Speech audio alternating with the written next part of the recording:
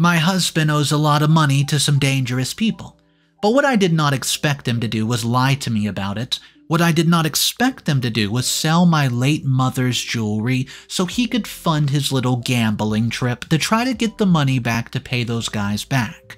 When I tell you what else he did, you might just lose your marbles like I did. For starters, this is an absolute throwaway account because I don't want anything connected to me. I just want to get your opinion. Let me give a bit of context first. I'm 33 and I've always had a close relationship with my mom. My father passed away when I was very young and my mother never remarried, so it's always been her and me. My mother was from a wealthy family, the generational wealth type of family, but she had always been a hard worker, a trait I had inherited from her. However, my mother was not happy when I decided to marry my husband Brad. She felt that he was an opportunist, and she also hated the way that he would talk to me at times. I've always been aware of how Brad would sometimes talk to me, but I've always defended and justified his behavior. I mean, his mother has been a teen mom, and he never had a stable father figure in his life. Brad, he wasn't all that bad. He did have a sweet side to him that no one but me saw. Even my best friend Janice has never liked him, but I felt that's because she was always overprotective of me. Anyways, let me not bore you guys with too much detail. Unfortunately, my mother was diagnosed with a dreadful illness. It wasn't easy watching my mother go through such horrible pain, but I was just glad that I got to spend time with her. My mother then decided that she did not want to continue with the treatment. She told me that it was draining her mentality, emotionally, and physically. At first, I fought with her about her decision. I just could not understand why she wanted to stop the treatment. It got to the point where she asked certain family members to talk to me, but that didn't work. I just could not imagine my life without my mom. I eventually accepted her decision to stop treatment and decided to make her last days on Earth memorable. It didn't take long for my mother to succumb to her illness after stopping treatment. My best friend tried her best to comfort me since my husband was nowhere to be found when I got the news my mother had passed. I received absolutely no support or comfort from my husband after my mom went. He acted like everything was still normal and not like I just lost my mom. But what was I expecting, you know? Things were not going well in our marriage before my mother passed away, but now things felt even worse. Some days he would come home late despite knocking off from work at 5. Weekends, oh, they were dreadful. He would sleep out and leave me worried sick about his well-being, and I tried to talk to my mother-in-law Claudia about his behavior, but she just brushed me off and tells me that I was being obnoxious and clingy. Life has not been easy since losing my mom. Some days it's so hard for me to get out of bed and continue with life, but I know my mother would want me to stop living. Never. She wants me to continue on. Before she passed away, she had told me to continue living my life with joy and gratitude, which I planned on doing, but right now it was just hard. You know, especially because I was not receiving any support from my husband. I ended up planning my mother's funeral with just my family. Her funeral was absolutely beautiful, though. It showcased how loved and well-respected she was by our community. After the funeral had passed, I found out that I had inherited my mother's jewelry collection. My mother loved jewelry, especially unique gem pieces. When I showed my husband the jewelry, he immediately suggested that we sell it and use the money to buy a new house. His suggestion caught me off guard because we weren't exactly on good terms. He then mentioned the fact that we needed more space because we were planning to have children. I found it a bit odd that he had mentioned kids because we had not touched on that topic for over 2 years, but it made me a bit happy to hear him mention such. He then explained to me that he wasn't getting any younger, and the fact that he was now closer to 50 with no kids was depressing him. I told him that I would sleep on it and let him know the next day where my mind was at, with the whole idea. It definitely was not going to be an easy decision to make because the jewelry, it has way too much sentimental value for me, if I'm being completely honest with you. However, once I got properly up and thought about it, I told him that I was simply not comfortable or willing to sell the jewelry. The conversation immediately turned into a heated argument. During the argument, I suggested selling my mother's old apartment instead. He told me that it would take months for us to sell the apartment, and I assured him that it would not, because I would personally sell it myself. I mean, I'm a real estate agent, one of the best in the city, if I can say that. Despite all my efforts, Brad was still adamant about selling my jewelry. I just kept telling him that I was not going to sell it. We continued to argue for about an hour, and once he saw that I was not budging or changing my mind, he stormed out of the house and yelled that I should not bother him until I was ready to agree to sell the jewelry. I won't lie, after he stormed out, I felt very conflicted. It felt like this argument was adding more turmoil to the issue we already had at hand, and I really wanted us to just be in a place of peace, something we have not had in a very long time, and I wondered if selling the jewelry was the way to do that. Strangely enough, a few hours later, my mother-in-law came by our apartment with a suitcase. She told me that she wanted to be here to comfort me and help out whenever she could because losing a parent was not easy, especially because my mother and I had been close. She then confided in me, telling me about how no one comforted her or was there for her when she lost her mother at a young age. She tells me that she did not want me to go through that. You know, at that point, I was a bit taken back by my mother-in-law's kindness, but I decided to just embrace it.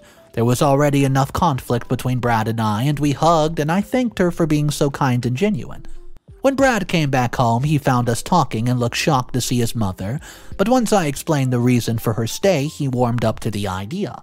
He knew that we did not get along very well, hence the shock. Who would have thought that my mother-in-law and I would actually spend time together? I loved seeing this sweet, genuine side of her, and it felt like she was going to fill the void that my mother had left. Yes, no one could ever replace my mom, but at least I still had a mother-in-law who could maybe ease the void. While I'm relieved by this, on the other hand, I'm very conflicted about selling my mom's jewelry. Maybe selling it might help ease the conflict between my husband and me. I don't know. I'm not saying that it would fix all of our issues, but rather point us in the right direction. But then again, that jewelry has sentimental value. Should I really sell it to just fix my marriage?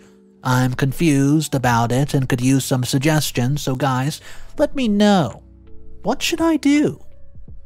What's up, everybody? Mr. Relato here.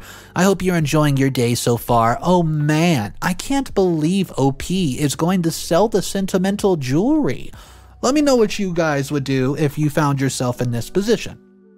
Do you sell the jewelry, or do you say, you know what? I'm not selling it. Let me know in the comment section down below, guys. If you're new to the channel, welcome. I hope you guys are having a blast with this one. Make sure you subscribe for daily videos, and, well, let's just jump into the first update, shall we?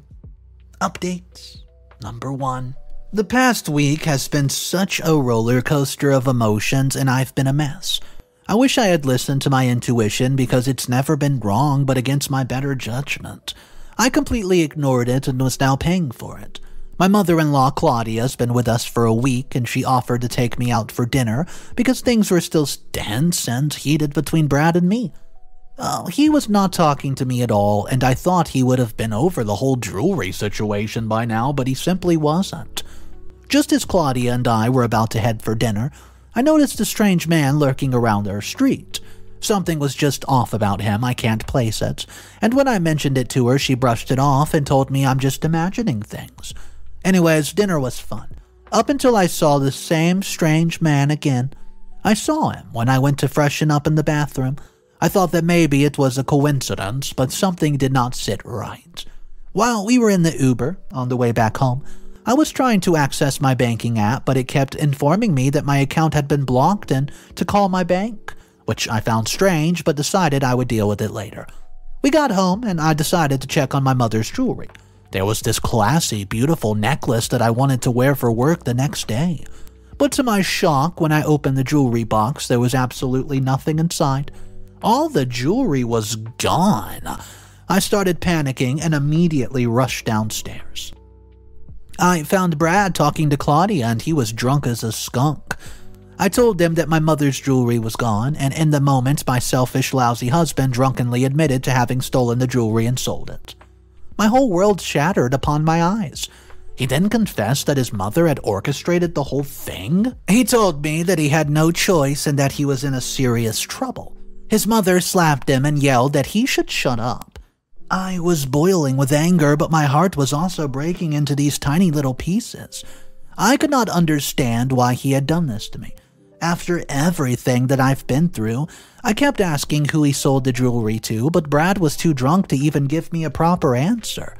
I then asked Claudia if she knew who had sold the jewelry to, and she just shrugged her shoulders. I knew for my own sanity that I had to remove myself from the situation. I rushed upstairs and packed an overnight bag because I didn't want to do something that I would either regret or land me in jail. Brad followed me and tried to talk to me, but I was too angry or even, too mad to entertain the conversation. Claudia kept yelling that he should shut up and not expose anything. I left and drove to my best friend, Janice's house. I immediately broke down in tears when she answered the door, and she didn't ask any questions and just held me while I cried my eyes out. She whispered that whatever it was I was crying about, we would get through it together. After I had calmed down, I kept asking myself if I should have talked to Brad instead of leaving. Was I wrong for just leaving without even talking to him? Let me know. Anyways, I'll be back if I update this or something. Update number 2. Why? Why? You would think that things could not get any worse, but life always has a way of showing you that you don't have control of it, and that's exactly what happened to me since my last update just a few days ago. I had been at my best friend's place for a couple of days, and I eventually told her about Brad stealing and selling my mother's jewelry. She shook her head, but she did not look shocked. She told me that she had always known that Brad was such a loser and a leech. She wasn't lying. Both she and my mother had always warned me about Brad and his shady behavior, but I never listened. I then told her that my mother-in-law was the one who had orchestrated the whole thing. She sighed and told me that she was not surprised because of how manipulative he was. She then proceeded to tell me that my mother had warned me about Brad and his evil mom. I kept quiet because there was nothing that I could say. I could not defend Brad this time. He crossed the line, and I asked Janice if I could stay with her for a while just until I figure a few things out. She tells me that I could stay for as long as I need. When we then drove to my place, just so I could fetch a few things, I was relieved to see that Brad's car was not in the driveway, meaning that he was probably out with his mother. We entered the house, and it was almost empty, except for the furniture and appliances, and Brad and Claudia's stuff were gone, like they were never here. I immediately tried calling them both, but their numbers were disconnected. We then heard footsteps. We turned around, and it was the same shady man that I had seen a couple of nights ago, but this time he was not alone. He had 2 muscular men with him. He told us that he was here to get all of the stuff that Brad owed to him. He explained that Brad was one of his loyal clients, and, he had been borrowing money from him for years. Janice asked if he was a debt collector. He smirked and told us that he was even better than a debt collector. I felt chills when he said that. He then exposed that Brad was owing him a lot of money, and that he had been avoiding him for the last couple of months. I asked him how much Brad possibly owed him. He took out his cell phone and showed me their conversation. He also showed me the amounts that Brad had paid off so far. I was in so much disbelief, but the evidence was right there. He had all of Brad's information, even his identity number. Well, honestly, I could not believe that I was reading and seeing this. Brad had not borrowed your typical $50. Heck, he didn't even borrow a few hundred. He had borrowed over $20,000. I noticed that one of the proofs of payment documents had my account details. I almost fainted on the spot. This explained why I received the message last night, It was pretty obvious. Brad had made a large transaction through my banking app. How on earth did he get through my phone? I must have married a fraudulent man. A fraud with a serious money problem. I asked if Brad had given him any jewelry. He shook his head and told me that Brad had shown him some jewelry that he was going to sell to cover his debt, but he never made the payment. He then proceeded to tell me that since Brad was missing in action, as his wife and I had to pay off his debts, and that if I did not, then there would be hell to pay. They walked out, and immediately I called my bank. I also called my boss and let her know that I simply wasn't coming in today. I could not work in the state that I was in, especially after I found out that Brad had been using our emergency credit card at the casino. It was clear as night and day. Brad had a gambling problem and I was devastated. I couldn't believe it. To make matters even worse, I then also found out that Brad had taken out fraudulent loans in my name. He had forged my signature on multiple agreements. So it looked like I and he were both in debt and I had to try to figure out what I was going to do to settle all this. My working salary is not going to cover half of the debt Brad owed the loan shark. I've absolutely no access to my mother's estate, well, because the lawyer told me that it would take a while for the money to be transferred to my account. I also know that it's too dangerous to involve my family in this, but there's one thing that I'm sure of. I'm not going to let Brad get away with any of this. I just don't know how to make him pay. Do you guys possibly have any suggestions about it? Update number 3. Hey guys, well, I'm back. So, the last couple of weeks have been an absolute hell. Brad and Claudia, well, are absolutely nowhere to be found.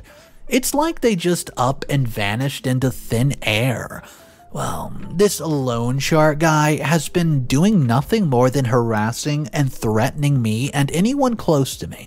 Janice is trying her best to help me out with everything, but there's only so much that she can do without getting into trouble for using police resources.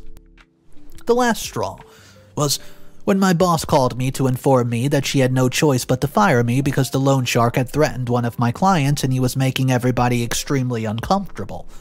That's when I lost my mind because my career, it was everything to me. Now, Brad had even ruined that for me? I tried talking to my mother's attorney, but he told me that there was a certain clause that he has to follow before the money can be transferred. I couldn't really understand what was going on with my mother's estate or her attorney. Something wasn't adding up. I just could not put my finger on it. But all I knew was that without my monthly salary from work, I was not going to be able to do anything, especially with Brad's loan shark harassing me and watching my every step. Finally, I got the courage and went to Janice's workplace and told her that I wanted to open a case against Brad. Her face lit up like a Christmas tree. She'd been waiting for me to say those words, and I was tired of protecting Brad, if I'm being completely honest with you. I didn't even understand why I was protecting him. I mean, he literally has ruined my life, and he even proved that I was not important or a priority to him. Janice was able to freely use her police resources to help me with getting into the trouble I needed, because I had opened a case and filed charges against both Brad and Claudia. So, more weeks have passed, and we were still unable to track down Brad and Claudia. The loan shark was becoming extremely difficult to the point he was literally everywhere I was. While talking to Janice, I mentioned how I was still paying for the tracker on Brad's car. She told me to call the tracking company immediately because it was still on then we could be able to track them down through the tracker. I called the tracking company, and since the car was under my name, they were actually able to pass me on the location. As we were about to leave, the loan shark stopped me and told us that he was tired of waiting and that he wants his money. He starts to make all these threats to me. It was bad, but I just looked at him and told him I knew where Brad was and that he could come with us. See, the tracker, it showed that Brad's location was 2 hours away. So now we're on the way to the location, a little road trip, and I'm pretty nervous about what might happen next. Anyways, just wish me luck, guys. Please. Update number 4. It's been just over a week since we caught Brad and his mom. Whatever happened there, it all felt like a scene from a crime investigation show. So the tracker led us to some shady motel. The loan shark immediately spotted Brad, who was wearing a disguise, and called after him. Brad ran as soon as he saw us. I then spotted Claudia, who was confused about the commotion. She looked in our direction and gasped in shock before attempting to run away, but Janice caught up with her. Janice searched them and found a fake identity documents on them. The documents had fake names, fake identity security numbers, and it was clear that they had started a new life in this city. Janice handcuffed them while they complained. Claudia told her that they had rights and they wanted a lawyer as if they could afford such. I asked Janice to record everything that was about to happen and she agreed. I looked Brad straight into the eyes and asked him why he had done this to all of us. He looked down like he was guilty and ashamed. Claudia, scared of her chances in prison, ended up being the one to confess to everything. She confessed that she thought that Brad had hit the jackpot when he started dating me because of how well known my family was. She admitted that the only reason she had liked me at the beginning of our relationship was because of my wealthy background. Then she admitted that she stopped liking me when she realized how stingy and selfish I was. Well, I looked at Brad. He could not even look at me. I told him that we could make a deal, and I knew how gullible and naive Brad could be, and I used that to my absolute advantage. Claudia tried her best to intervene and told Brad to not agree to anything. I won his trust by mentioning that Janice would record me promising to not press any charges against him, and that I would help him pay off his debt only if he tells me the truth. Janice looked uneasy with that and what I was saying, but thankfully she just went with it. The man confessed everything. He admitted that he had gambling problems and that he would gamble every weekend, and that sometimes he would miss work to go gambling, something his boss wasn't aware of because he would lie and say that he was going to take my mother to a doctor appointment to help her out. I was disgusted by that. You know, using my mother's illness as a way to gamble instead of work. He also admitted to taking out loans in my name by faking my signature and accessing my banking account without my knowledge. He explained that he had changed the notification settings on my phone while my mother was sick because he had noticed how inattentive and distracted I was. I felt like vomiting after hearing that. This was the man I married, huh? Really? It was crystal clear that I had no idea who I married. However, I was pretty shocked that he was easily confessing everything. It showed me how desperate he was. Janice then stopped recording. I asked him where was my mother's jewelry since he had not given it to the loan shark. He told me that he sold it and was using the money that he and Claudia were using to survive while they were hiding out. Guys, I'm not gonna lie. It hurt to hear that there was no way of me getting back the jewelry, because he had sold it to the first person who was willing to buy it. It felt like I had lost a part of my mother that I simply could not get back. I told Brad and Claudia that they were going to rot in jail because I was not going to drop the case against them. This was going to be their karma as much as there's a saying that states you should not create people's, karma. I don't know, I just felt that in my case it was absolutely valid. Brad begged me to not send him to jail and that he could still work things out. Claudia, on the other hand, was throwing all sorts of insults my way, but I did not care. While we were driving back, I posted Brad's confession all over my social media so that people could see what kind of man I married. I knew this might not fully save my reputation, but at least people would see that I was dealing with this. I won't lie, it felt good to have gotten a bit of revenge on them. I didn't even feel an ounce of guilt for exposing them. I mean, would you have felt guilty? Let me know. Update number 5. Hey guys, a couple of months have passed since the awful ordeal, and I thought I should provide you guys with some closure to the story. Unfortunately, life was never the same after all that drama. Yes, the video worked to ruin their lives and just simply tarnish their reputation, but it also, it also exposed me, not in a negative way, but it still exposed my private life. So, Brad and Claudia are in jail awaiting their fraud trial. However, Claudia was only being charged with an accomplice, while Brad was being charged as the mastermind. Even though we all knew who was the real mastermind, Janice has been keeping me updated since I moved far, far away from that town. I just couldn't stay there, not with everything that happened. I found out there was a hidden clause in my mother's will that only the attorney was allowed to see. My mother had asked that none of her money should be transferred into my account until I divorced Brad. Turns out my mother had known about Brad's little gambling addiction, and knowing how in love I was with him, she knew that I was going to believe her or leave him. Never! I guess she knew in her heart that I would one day divorce him. I wonder what would happen if I never divorced him, though. Anyways, I'm now living in a new town, enjoying every moment of it, and I've also decided to change careers, because I just didn't want to do anything attached to my old life. So I opened up to my own hair salon, and things have been going pretty well. The loan shark decided to just say, hey, he's gonna cut his losses because he knew that with Brad in jail for fraud, he was never going to get the money back. And he wasn't going to ask me to pay it off because he knew that I was the victim in all this. I sometimes ask myself, what would have happened if I had just agreed to sell my mother's jewelry from the start? Anyways, that's not my concern now, is it? Goodbye. Thank you, guys.